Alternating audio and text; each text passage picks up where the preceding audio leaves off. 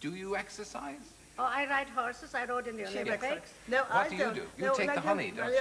And of course all the wonderful vitamins. We've got a brand new one for you, which is absolutely marvellous, which is Joseph Corvo, who I told you about, which really makes you feel wonderful. I've got another one which affects the brain, which is called Tumental. It's absolutely wonderful. Sexy one that makes a man sexy.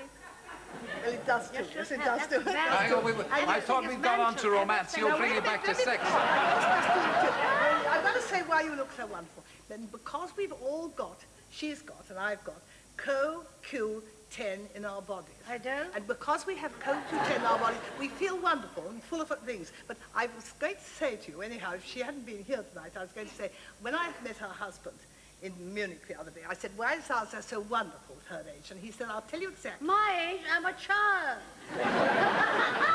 And he said she gets up at 5 o'clock in the morning and swims for 2 hours. Then it's go all day.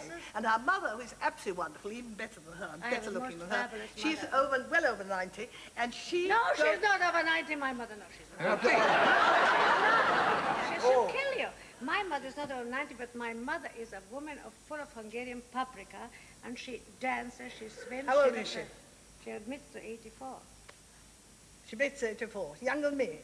I don't know how old you are, my darling. You look like an angel. What do I'm 88 next month. Come on. I'm 88 next month. Your mother's always been older than me.